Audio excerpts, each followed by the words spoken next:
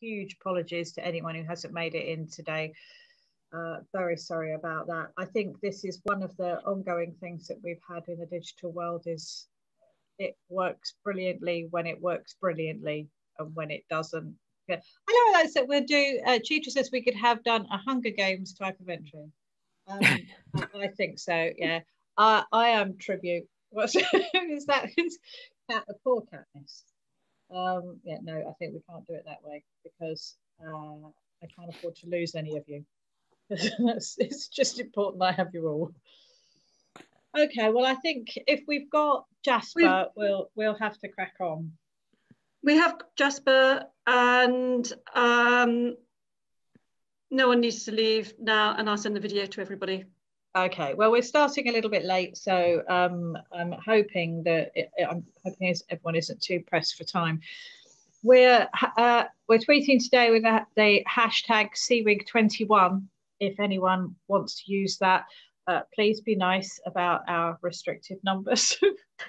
we're honestly, we're just, it's a genuine mistake, nothing personal. We're very sorry, and welcome everybody.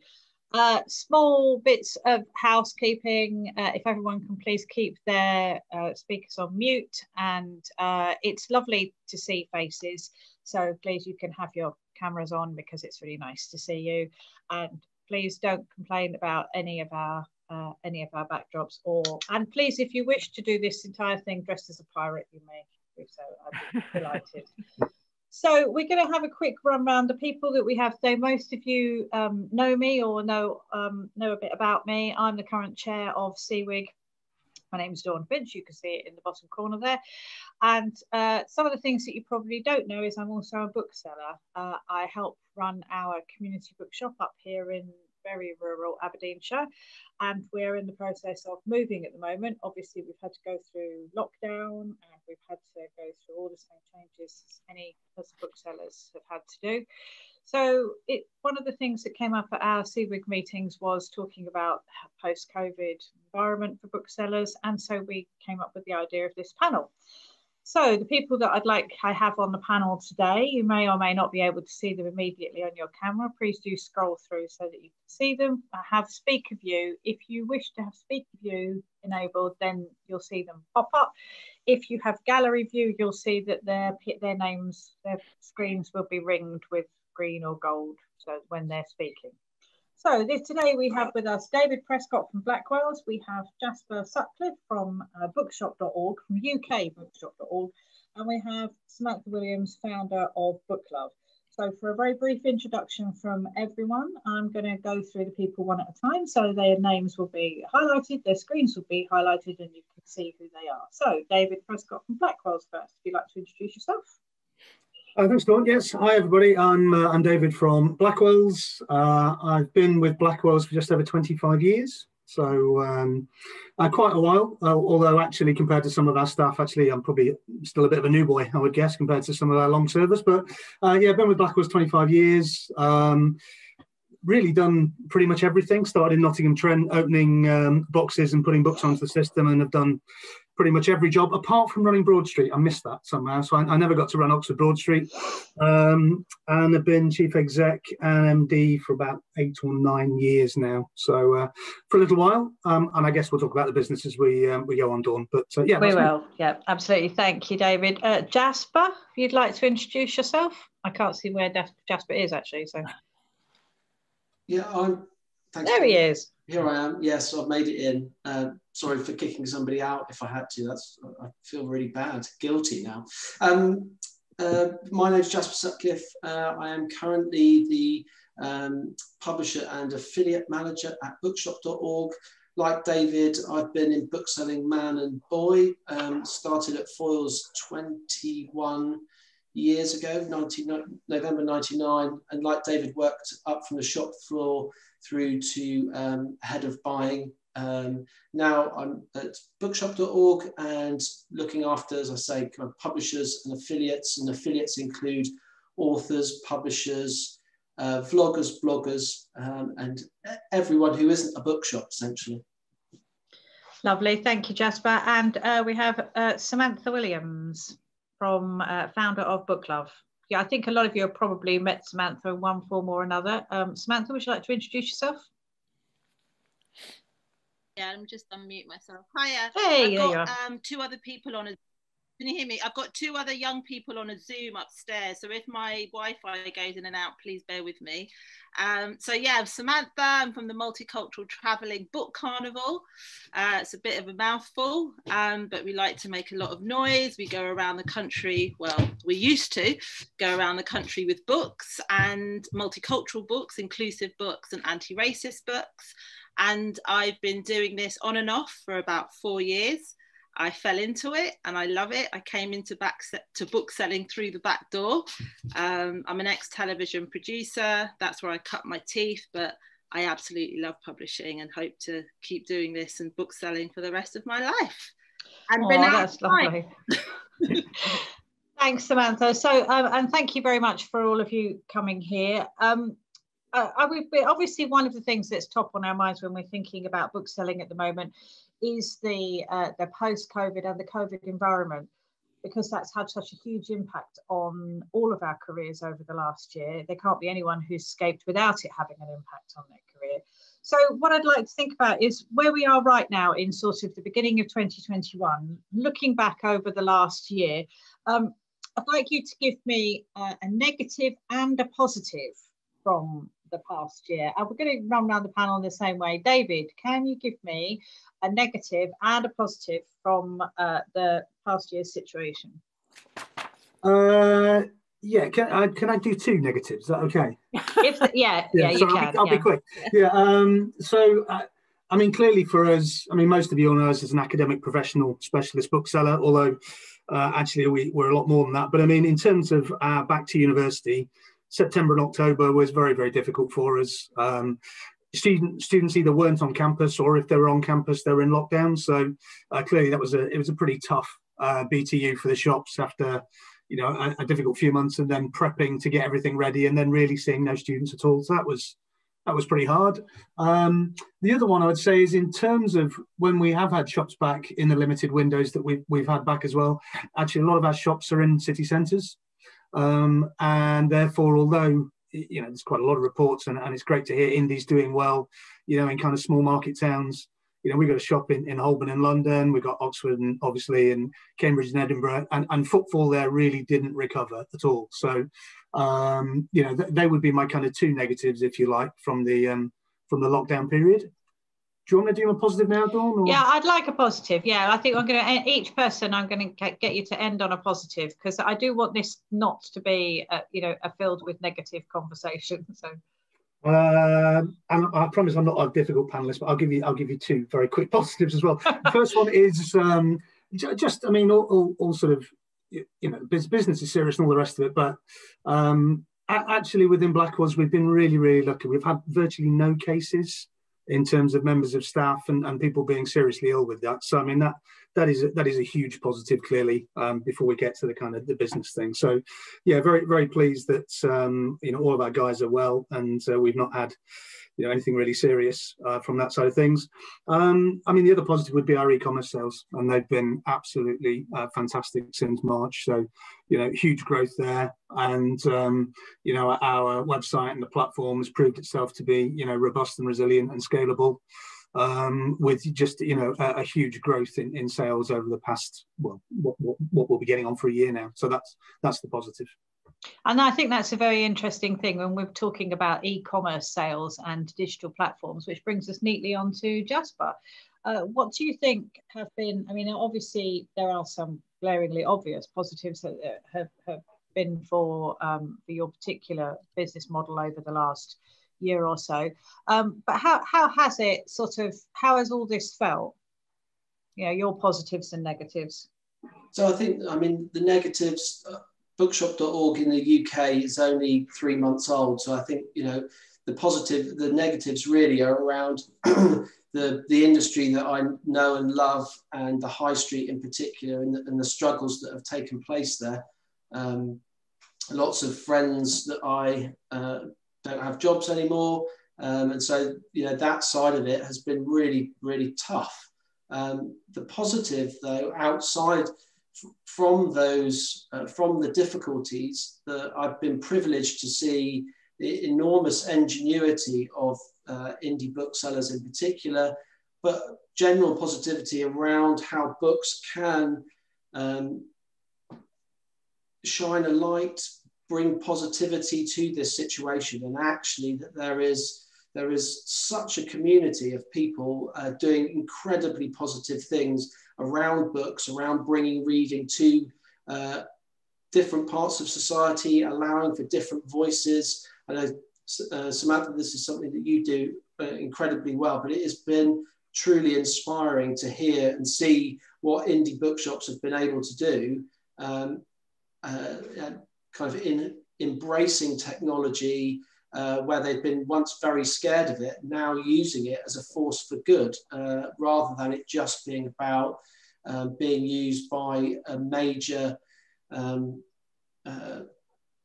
Brazilian river to suck out all the profit and ingenuity from kind of inspiration from the bookselling industry, which has been, you know, that's been going on for a long time. But so the positive thing is the positivity that is behind indie bookshops, and they span a huge spectrum of interest groups, but the kind of overriding thing is that energy that is there. I think that's a really good point, and it's something that, you know, right at the beginning of the of our AGM just now, and I was saying one of the things that I felt most rewarding about the past year and most uplifting was this support of this huge family that is the world of books and reading, and I know that, you know, one of the people, you know, Samantha has been so connected with those networks. So how have things been for you, Samantha, because obviously with your pop-ups and the festivals not being accessible, so have there been, I mean, that's obviously been a huge negative, being unable to access those this year and the past year. What positives? That's the cat playing the piano. That's the cat on the piano. Well, that in itself is a positive. Now, you see, that's definitely a positive, because if it wasn't for Zoom, we wouldn't have seen Samantha's cat playing the piano. So, in terms of positives and negatives, how's this last year or so been for you? Well, all of us, my team and volunteers and friends and family, have been really deeply challenged by the the pandemic, because we are a traveling book carnival. We go around the country, we take lots of books, we go to schools, we go to nurseries, we do concerts and carnivals and festivals all over. So instinctively one would think, well, it's been a really bad year, and yes, that was my initial reaction last March, but in fact it's been a very interesting experience, because it's allowed me to have to react quickly to really challenging times and situations, and be incredibly creative and resourceful. And I think, in the words of Maya Angelou, you know, the more creativity you use, the more you create and the more it comes. And I just feel like I've been pushed and pushed. And for me, yes, it has been really stressful at times, but the growth and the opportunity for change and doing things differently is just remarkable. The fact that we can get over 100 people on here, and, you know, I can now do book fairs virtually. I mean, it's just, the world has changed. So it has been very sad and depressing for lots of people who've lost people to COVID. And but from a book selling point of view, I think with all of us, we've just had to really evolve with the times. And I've really enjoyed the challenge, and it's given me a bigger platform, and I've met some great authors, and I've, you know, grown myself as well. And I've learned how to build websites and do really interesting things with my e-commerce platform that I couldn't ever dream of doing. So for that, I'm really grateful, and I look forward, you know, to the years ahead, really, to see how this pandemic has perhaps changed the way we do things forever. And I'm really interested in that. I think that's a very interesting thought, that it has changed things forever. We, our little bookshop, it is a very little bookshop, and we're in the process of moving premises at the moment. And when lockdown came, we had to suddenly, we don't have an online shop. We were just, there was no way we could do an online shop. But we had to think about how we could make money, and the adaptations that we made, we will continue to do. They've become so successful, sort of highlighting individual authors, highlighting individual books, our Abe shop for our antiquarian books, and our click and collect and local delivery, which we've actually expanded our reach in the town and reached audience. So I think that baptism of fire, I often say that we all were suddenly pushed off the gangplank into the cold waters, and they weren't as shark infested as we thought that they might be. So I think we were avoiding doing a lot of digital things for a long time, thinking it seemed like such a huge take to shift onto a digital world. I was always against digital. Yeah, I just didn't like it. And I think for a lot of us, we thought, no, absolutely not. A tangible book in a tangible hand, I want to be. But being forced to look at things differently, thinking about the digital platforms, obviously they are a good thing, and they have actually expanded our reach into a different way. Do you feel that that people are will want to come back to bookshops? Do you feel that people are hungry for the physical visits still? I'll go to David first. Yeah, 100%. I mean, we saw after the last lockdown, and it was this lady filmed her, I would guess to be about 5 or 6 year old, coming back into Broad Street in Oxford, and he's literally running through the shop saying, "Mummy, Mummy, the books are here, the books are here," you know. And it's like, you know, that, I mean, it was just, I mean, you'd have to have a hard heart not to sort of be, you know, kind of emotionally moved by this video that was on Twitter. I mean, I think people are desperate to get back into bookshops. You know, they're really, really important spaces for community and everything else. So, yeah, I mean, they will come back. I think it'll be slower. And I do think there will be places that will never actually return quite in the same way. You know, we've got a shop in Holborn, as I kind of said before, you know, with people working from home, I don't really expect that will get the same footfall as it used to do before. But, you know, Broad Street in Oxford, Heifers in Cambridge, Edinburgh, Manchester, you know, people will come back, you know, and I think they'll come back actually quite quickly as soon as they can, really. So, yeah, look, we're just looking forward to getting open again, really. And Jasper, the feedback that you've had from people who are using bookshop.org, do you feel that it is inspiring people to seek out indie bookshops as well as buy online, that they're actually, if your feedback you're getting, do you feel that people are looking to give foot traffic to these bookshops as well?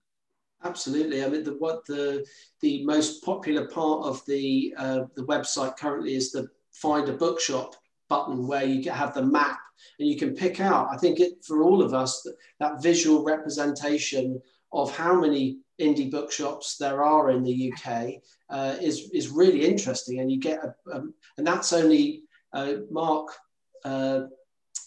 Thornton, my colleague who's the bookshop affiliate manager.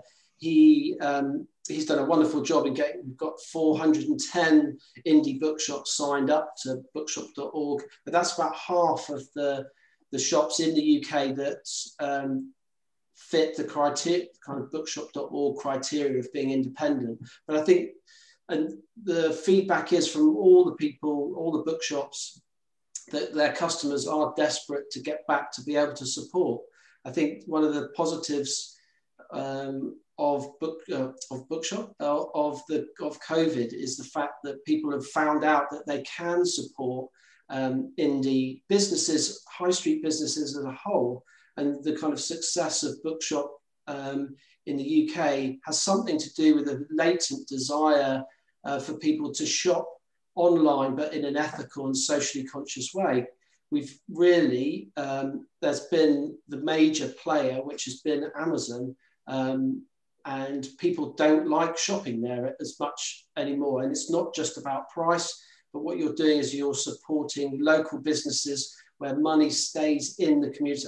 I'm not trying to do a big sales spiel here, but I just like the idea that actually that income stays in those towns and villages and cities, and that's hugely powerful. I've gone off the subject slightly there. It has. Well, I mean, it's very interesting because I am one of those small bookshops that is signed up to bookshop.org, and it's generated not only income for us, but we've had people contact us on Facebook and by emails and saying, oh, I found you on bookshop.org, where are you? And they're from, they sort of live 20 miles away, and they think, oh, I didn't even know you were there. And so people, it has given us that extra outreach. And Samantha, I know it's a very different model that you have, because yours, whereas Jasper's is essentially just an online, but yours is those pop-ups. It is that festival, those physical. So do you think that you'll be able to, how is your online sales doing? How is your digital presence doing? Because of course, in comparison to all your festivals, well, there's no comparison. I could go to a market or an event or a school and have a really, really good day and sell a lot of books in a short space of time, because I'm there and because what I'm selling is unique. It's perhaps books and items that people haven't seen together in one place, because they're all multicultural and bilingual from people all over, authors all over the world. When I'm there in situ physically, that's obviously going to have a big impact. But what we've done is try to create that atmosphere online as well. So we do have a website, which is thisisbooklove.com. It's got over 1,000 books on there, different titles on there. And luckily, my social media has grown immensely over the last 4 or 5 months. So I'm able to use that platform to direct people to the website, but the sales are never going to be like how they are when I'm at a physical space or at a festival. So, I'm grateful that I've got the website, because it still does generate an income. And I suppose, have had to open myself up to that online retail experience that I didn't really enjoy before, and I never ever considered it, because once someone said to me, you're crazy to ever consider selling books online because of Amazon. And that stuck with me for 2 years, and I never went online because someone said that to me. Yeah. And then in March I thought, well, I'm going to give it a go, because we had to. And I literally was just uploading one book at a time. And sadly, by the time we had the interest in Black Lives Matter during May up until August, September, I'd already loaded, close to 1,000 books. So I was prepared for this massive interest in anti-racist and multicultural and inclusive books. And if I, it's a horrible thing to say, but in some ways, the pandemic, I'm not going to say it was good for me, because I'd never utter those words, but what it did was it grounded me, and I stopped moving around. I couldn't go anywhere. So I was forced to prepare myself for this huge interest that took place over the summer in these anti-racist books. So I suppose long term, I would love to see the two, the online and the markets, kind of work together in a very beautiful symbiotic fashion, and who knows, one day have a shop. Well, I think that's and something that you said there made me think there's another element here. I'm going to get sort of a slightly meaty question here.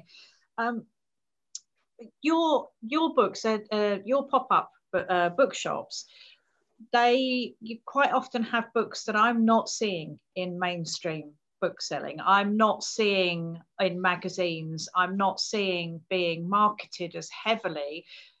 There are probably very few people here who are not familiar with my stance on celeb authors and the aggressive marketing of a very small pool of books. Over the last year, and with the Black Lives Matter movement, there was a sudden rush of publishers to get out a book by a Black author, to put out lots of books. Now, on the one hand, that was great to see all these these books coming out, and on the other, I'm still not seeing them get the same marketing and the same budgets and the same support that other authors are getting.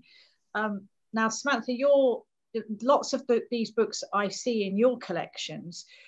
Do you feel that there is a need for booksellers to do something to stop, to turn a fashion and a fad into a permanent way of being, to have those books a sense? What is your sense that what's wrong with the industry that is stopping that from happening? Well, is that, can I answer that? Yes, Samantha, to you, because these are the books that I see in your collections. Yeah. So I'm going to come back to you. I think just to give it a bit of context, I mean, when I came into book selling, I didn't realize I was coming into book selling. I didn't know I was selling books until I started doing it. I didn't have a plan to do it. I came from a television background where I was perpetually frustrated with the lack of representation on screen, and after having 3 children and being very tired, I just had less patience for it. So I left the TV, and when my children entered education, primary school and nursery level, I realized a lot of those emotions were coming up again, because when they were bringing books home and telling me about what they were learning at school, it didn't feel like it was representative of my family or my background. I grew up in the Caribbean, I'd lost my mum, and it was really important that my children had access to materials that reflected the diversity of our own family. So I didn't ever come into it with a business plan or with a model of making money. So my motivation was not to find the big bestsellers or to, contact publishers and ask them, for their most current books or their new books. I was kind of coming at it from a different place. I was going back to the beginning and getting backlists and going back in time to find good content. I didn't care if it was published in 2016 or 1978, or it was a new book coming out in 2012 or whatever. I wasn't interested in that. So that's how I ended up, I suppose, amassing a really varied group of books. And I would approach publishers, and often a lot of the books that I did want were out of print. So, I started to realize very quickly, and I'm still learning about the book trade because I still don't really understand it very well. It's a learning process. But, like you said about how books are marketed, publishing companies are corporate giants. They've got targets, they've got sales targets, just like any other industry. And when they publish books, they will have an allocated set of money to make that book a success, to make sure that they get their return on it and to make a profit. That's how I understand it works. So the books that I might be interested in from, 2,000 years ago are not necessarily going to be books that perhaps they're investing in anymore. They've got the book, they've ticked it, they've done it, and they're moving on to the next thing. So it's all about generating new content all the time. So what happens, you get these lovely, beautiful creations that may have been commissioned over the last 10, 15 years that get left behind because they're no longer relevant. So I think it's a really complicated discussion to be had, and it comes down to commercial and financial viability. And how do you ever really challenge that? How can you ever challenge? I mean, I know that Bernardine Evaristo, I read recently, is looking to resurrect and inject life into some really old titles that have been forgotten about. So I'm really excited to see some of that happening, because I'm a big fan of these books, and it just feels like we're in a climate now where a lot of Black and brown authors are getting some fantastic opportunities, which is wonderful. But there's a couple of, my private moments, I'm often sort of looking at things a little bit more closely under the microscope and asking some uncomfortable questions about, is there a sense of tokenism here? What are the budget spends on these books? Is it just a one-hit wonder because it's, like headlines sell papers? This book will sell for a period of time, but where's the longevity? Where's the sustainability? you know, is this trend in anti-racist and multicultural books a serious one, or is it a quick cash cow? So there's lots of questions that I'm often asking, and that's because I've not really had a very positive experience as a bookseller coming into this with no experience as a bookseller and being a woman of colour. So unfortunately, I am sometimes quite cynical, but there are also a lot of publishers who do support me and are doing great things as well. So it's a complicated landscape, I should say. I think it is. I mean, one of the things that as a bookseller, we've had to, as a small bookseller, we've had to actively seek out some books to increase the diversity on our shelves, whereas we are aggressively approached by publishers to stock some of the biggest names. David, in terms of you know, size of Blackwell's, do you feel that you are that you have to seek out books to certain authors and certain books to increase the diversity of your shelves? Is it and do you feel that the publishers are giving the same sort of push for to create that diversity as a natural thing, or is it something that the proactive bookseller needs to do? I would tend to agree that it's something that publishers are more likely to capitalise on. So, you know, not necessarily in this area, but I mean, we saw a few years ago, you know, Rebel Girls, and then that created a spate of books in that sort of genre. Obviously, the Rennie Edu Lodge book, you know, and that's, I mean, that's been our bestseller list for, you know, a couple of years. And then you get a situation, you know, in terms of what happened in America over the summer and Black Lives Matter.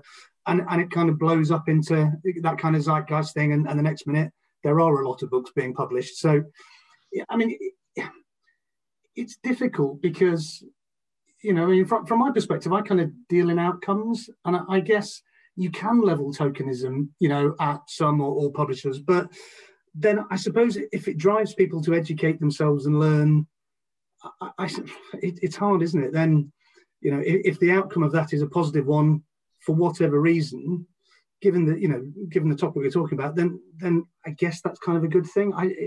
But it's a very nuanced, complicated argument in terms of, you know, balancing off commercial, you know, the kind of commercial aspects of publishing versus, you know, well, whether they're publishing enough books, you know, in a diverse, you know.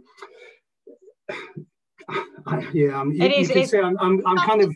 Yeah, I don't want to call out the publishers, but it's quite a difficult thing, isn't it? And, it is really difficult. Yeah. But you know, for me, I can only talk about my own experience, and you know, from speaking about the customers that I have and new customers that came to Book Love from May until July, I was inundated with the same with the same requests for the same like 5 books. It was like Natives, How to Argue with a Racist, Me and White Supremacy, Why I No Longer Talk to White People About Race, and So You Want to Talk About Race. And you know, last year, if I wanted to get my hands on some of those books, they weren't readily available. They weren't in print. We had to reprint, and you know, selling a lot of those books, and now no one's buying them anymore. I just Which brings me.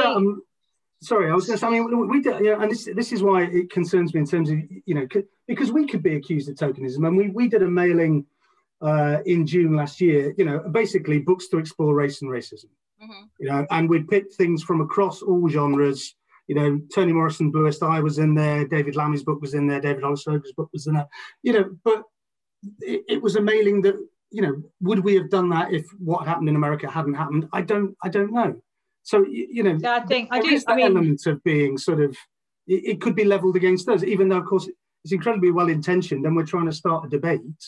My child is gay, and she always says that every time I say, "Oh God, you know, another thing where the lesbian dies," and Eden says, "Don't knock it. At least there's a lesbian."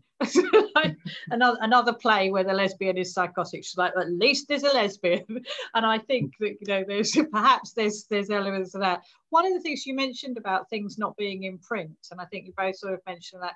Jasper, when I was looking at making book lists on bookshop.org, I'm looking at some, we wanted to have book lists of quality and of beautiful books that had that had longevity. And we were looking at both new and old books to add to our list, and there's a staggering amount of incredibly good books that are out of print. Do you hope that some of the list making and the desire for books that could be created by list making on bookshop.org might encourage some of the publishers to bring them back into print? Yeah, I mean, you're absolutely right. There's a huge piece here. It alludes to what Samantha was saying about kind of publishers having kept things under kind of RP, reprint under consideration for long periods of time, so they don't see, so they don't lose the royalties. I think one of the things that we've discovered is that over 80% of the sales that we've had are for books we kind of sell about four or less of, so serious range. And that's one of the things that we're really excited about, is the fact that the platform does sell front list, but it's the majority is these backlist titles, and the richness, as you talked about, Samantha, is this kind of where it's the craving for new constantly, where you've got these beautiful editions that are that should be available. The US doesn't have the same, because they've got economies of scale. They have their backlist is enormous, twice, 3 times the size of ours. But we have, yeah, I think just kind of going back to the point on kind of diversity, the challenge that we've had previously is that book selling has been very white as well. And so there haven't been bookshops that speak to different audiences. And I know at Foyles we were challenged a number of times about, so, you know, you're not making this place welcome for other communities to come in and buy books. It's white books for white people. And we thought we were doing something different, and we definitely challenged some of it, but there is a long way to go. And that definitely, it's about people different. One of the hopes for Bookshop is that it allows for a democratization of the kind of online bookselling space, where you've got as many voices as make up this fantastic nation, and that everyone has access to a place that they can find an audience, develop an audience, and, like Samantha says, start opening bookshops. That's what we want to see, is more indies on the high street. We want more people engaged, and that's you know, the utopian idea is that, you know, you get real representation of the nation, rather than it being just enough, various people who have enough money to set up, enough capital to set up a business. Hopefully, again, out of some of the disruption, rents come down, people have better access, there's more books published, talking to different audiences, the authors, the backlist again takes on a new capital, and harnessing online as well, where you've got indies who were very small, like you've talked about, Dawn, who were kind of spaced out of markets. Now we can see people can have manga, they can have education titles. You're not confined by the walls that you are in, but you also have the beauty of your physical shop, where you can go in and smell the paper and all those wonderful things that we get excited about as book lovers. I've rambled on there again. Sorry. No, that's absolutely fine. So I'm thinking about, I mean, one of the nice things about this panel is that I'm lucky enough to have 3 people here who represent such 3 completely different methods of book selling, from the large traditional bookshops, from the pop-up and the sort of festival bookshop, to the online retail arm in the 21st century non-Amazon based online retail arm.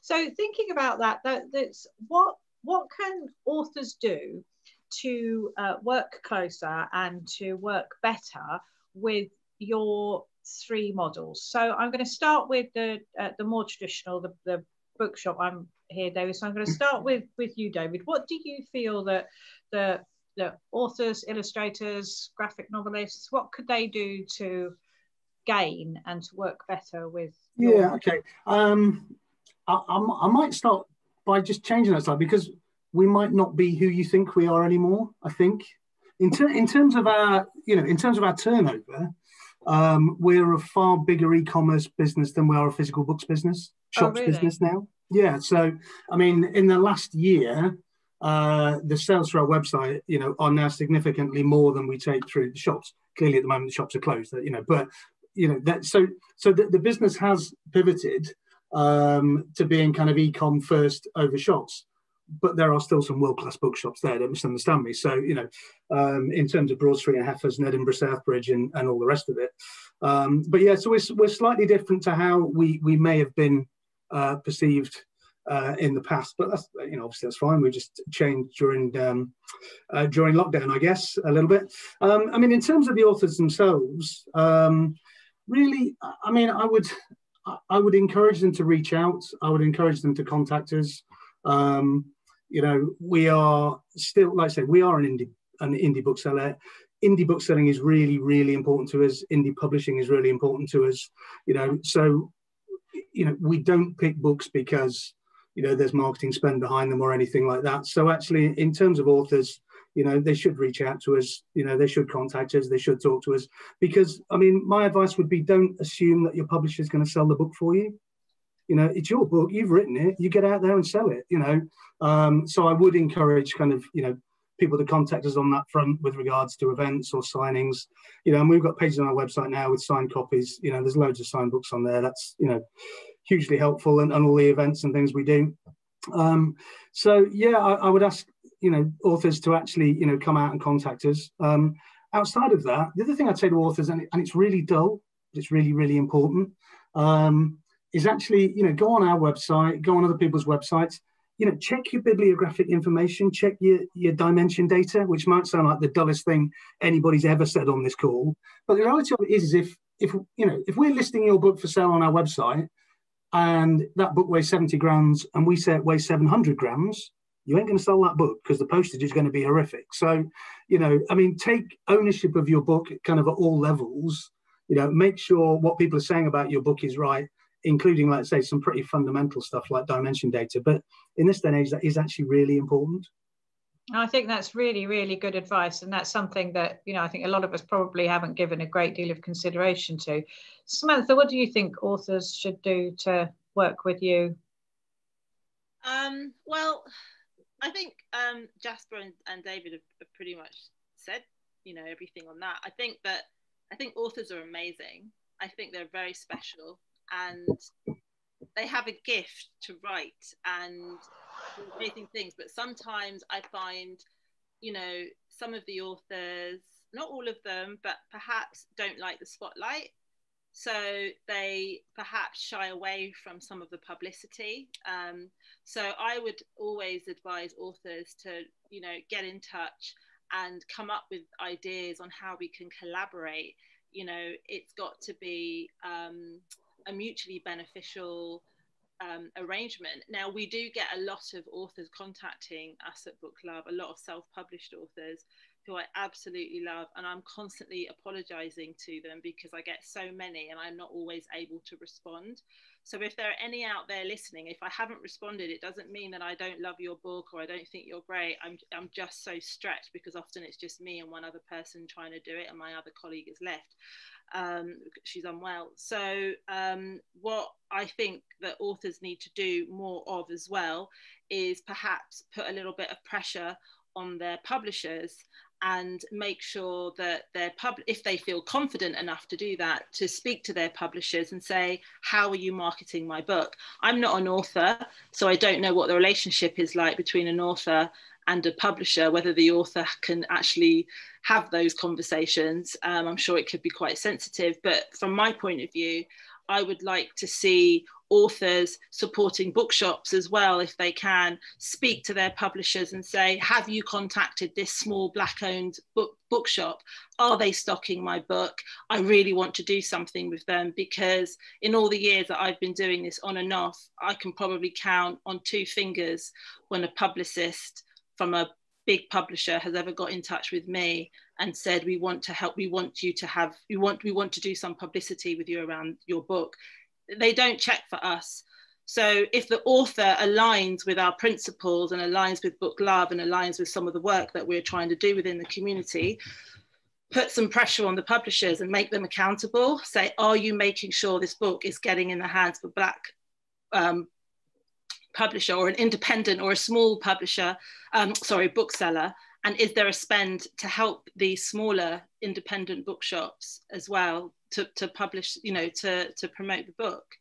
I hope that makes sense. I kind of got my publishers and all my P's mixed up. But I think that's really important as well. I think for a lot of authors, they assume that their publishers are, I think maybe it's, you know, particularly when you're first starting out, you assume that your publisher is contacting all the bookshops in the world to see. They're probably contacting 2 or 3 large chains, because it's time consuming to contact all of those. And if your book isn't in all the catalogues, then your bookseller, you know, we get heaps and heaps of catalogues. We can't, if we sat there and read the whole copies of, you know, we can't sit there. A bookseller cannot physically sit there and read through the 30,000 odd books that are going to be published every year. So a proactive approach, we have had quite, you know, people who seek us out and say, have you seen my book? And I think that looking on the book, particularly independent books, look at what their specialists are, look at what their specialisms are. Our little bookshop, we have Scottish interest, poetry, children's fiction, particularly Scottish writers. We still get contacted by American writers of American books and say, well, we don't stock you. So save yourself a lot of time by doing a bit of research and search for the people who will stock your stuff. Jasper, obviously it's a completely different model because we've got the affiliates thing. So what can authors do with bookshop.org? I think first of all, the thing that I would say is that you know, do get in contact with your local bookshops, making sure that you have those connections where they're appropriate. But second of all is that, you know, bookshop.org is designed for authors, and to become an affiliate, it's an incredibly useful tool to be able to market yourselves, that you can create a narrative between you and your followers. Think of bookshop.org as a kind of virtual bustling high street where you've got loads of different people on the street with their shop windows. You can curate lists, so you become part bookseller, part author, part publisher, and it's really democratic insofar as anyone can be on there, from somebody who's self-published through to somebody who's got £1 million marketing spend. It's there to work in conjunction with lots of different elements. It's not a silver bullet. It's not supposed to be the way to cure all the ills of publishing. But it is one of the things that you can utilize to help with your profile, to talk, as I say, to your followers and readers that you already have, but potentially to look at new ones, because you've got lots of different people viewing bookshop.org, loads of people on that high street, and that's the benefit. But primarily bookshop.org is there for to promote indie bookshops, and I would always say that it's definitely worth making contact with your local shop and working and building lists with them, and then getting them to promote you, and that kind of virtuous circle essentially. I'll say there's also, of course, you can follow them on Twitter, and it's indiebookshops.com, and they are at Indie Bookshop UK, and they have a large map of indie bookshops online, so you can have a look and you can scroll through those. I think that one of the things that we're getting here is that there is that perhaps a lot of us still need to embrace. I think for a lot of authors, they still feel uncomfortable flogging themselves. They still feel slightly uncomfortable selling their work. I think that we all feel it's a bit somehow, we just feel a bit uncomfortable. It's not our strength. I think for a lot of authors, it's not their personal strength to sell their work. I think a lot of us feel or it's a bit imposter syndrome. So what I'd like to do is, we've got sort of 100 odd people here, and one of the things that's important about things like committees like Scooby and like the CWIG is these are our networks. I think if we stand for each other and help sell each other's work, so every time one of us sees a bookshop that you think, oh, so-and-so's book would be great in this one, and this is the kind of specialist that would work with this pal's book, let's really plug each other. Let's make these networks really work and start selling things for each other. But we're kind of running to the end of our time now, and I'm aware that some people have got to drop off. So apologies if we haven't managed to get to people's questions. But what I'd like to do is I would like to let our panel each ask a question, and we can carry on the conversation online. And after this, people, if we use the hashtag CWIG21, CWIG21, hashtag CWIG21, and we'll take this over on social media.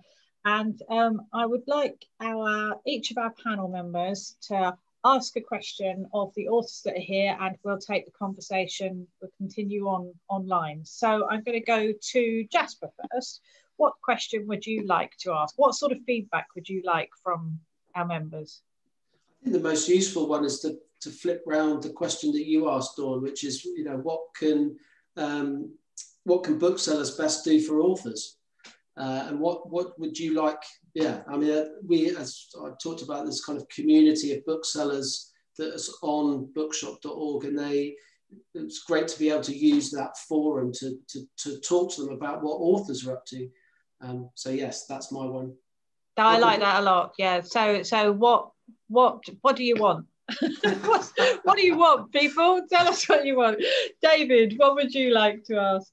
Oh, it's going to sound like a complete fudge, but I would say the same. I mean, there's very little direct linking between the bookshops and the authors. The publisher is in the middle there. So it is actually quite hard for us to know what authors want, you know, directly. It's always through a filter, or usually through a filter. So, you know, I love that, yeah, I mean, how we better support authors, you tell us. But you know, like Jasper says, you know, and speaking as, you know, a very big indie, but, you know, nevertheless, you know, bookshops don't put many barriers in the ways. We're not difficult people to deal with, you know.